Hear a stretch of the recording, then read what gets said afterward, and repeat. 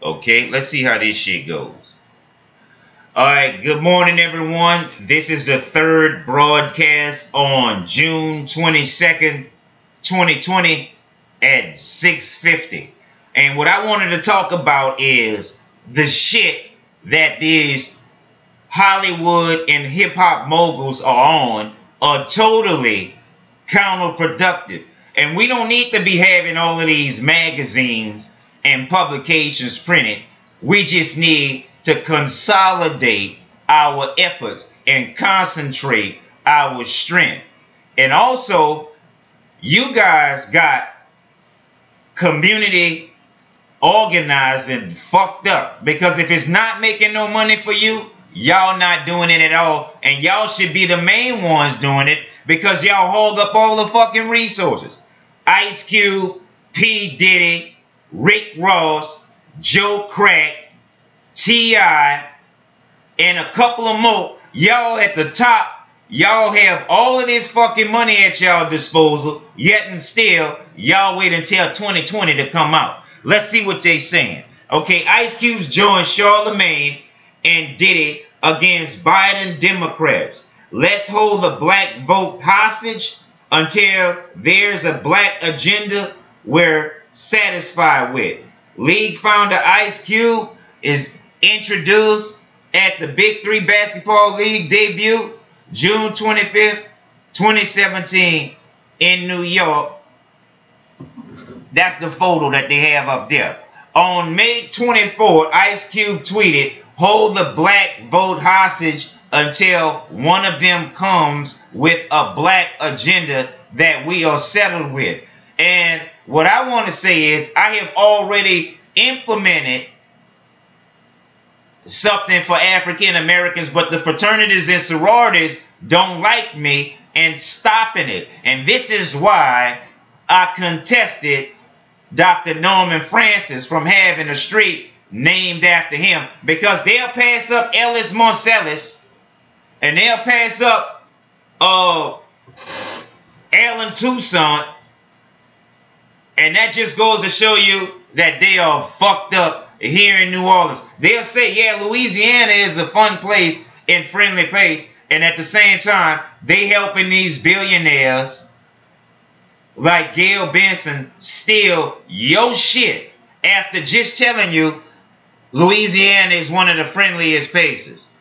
And also, they had hashtag this article with hashtag fuck you pay me. And what I want to say is to Democrats and Republicans, fuck you pay me.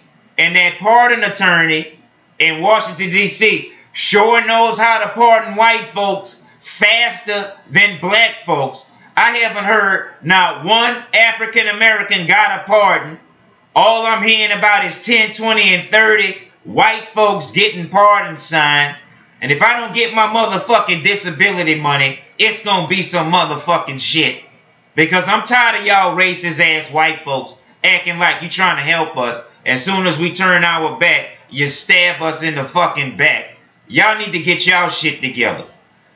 The hip hop icons tweet falls in line with a sentiment Sean Diddy Combs recently shared during an interview with Naomi Campbell, when he called for black people to hold off giving Joe Biden and Democrats support until the black community issues and needs are addressed.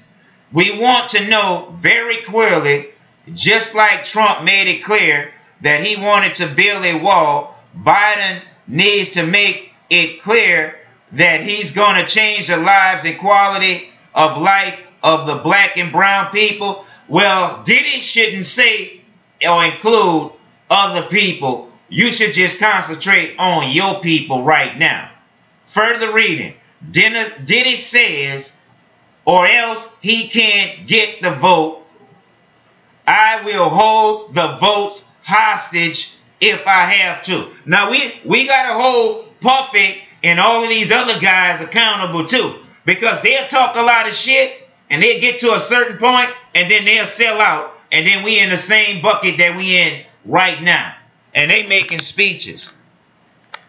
In an interview on Campbell's web series, No Filter with Naomi, Diddy declared the black vote ain't free. More people seem to be following this belief after the presumptive presidential Democrats interview on the Breakfast Club with Charlamagne the God. You know why that's true? Because people like Kamala Harris too busy selling pussy. People like Gayle King too busy selling defamation.